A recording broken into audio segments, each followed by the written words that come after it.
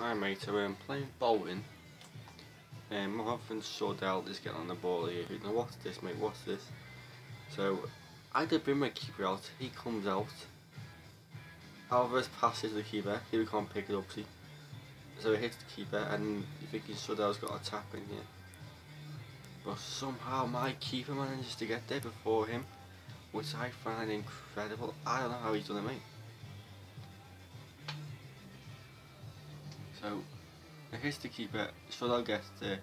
Honestly, it's 1-1 and there's nothing I can do about it, and somehow the keeper, oh, and then, oh, so lucky, so lucky, fucking hell.